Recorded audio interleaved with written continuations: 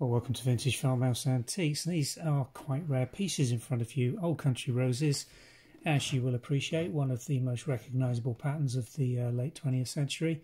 These are late production pieces, post 1972. And we know that because they've got the copyright 1962 mark on, which was only introduced in 72 to to protect the pattern from reproduction.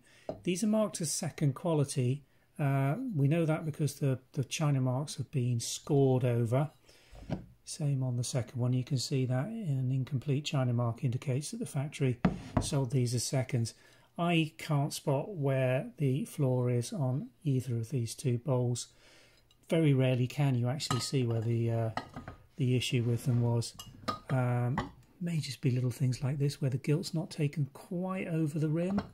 It's things like that, tiny little things that the quality control in the factory were so keen on and were, looking at day in, day out to mark these and sell them as seconds. But there's an awful lot of what was sold by the factory as second quality for a slightly reduced price on the market, and most people buying it to use every day because they love it don't worry too much about that. But obviously it's going to be slightly cheaper than if they were first quality or of the earlier china marks pre-1972.